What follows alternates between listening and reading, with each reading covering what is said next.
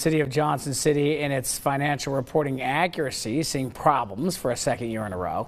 The fiscal 2023 audit from the Tennessee Comptroller's Office found material weaknesses under accurate financial reporting and bank reconciliations. The city's 2022 audit had the same findings.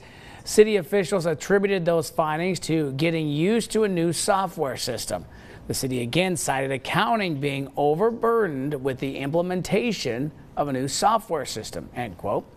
Assistant City Manager Randy Trivett told us that implementation is now fully complete and the audit findings won't be repeated for a third year.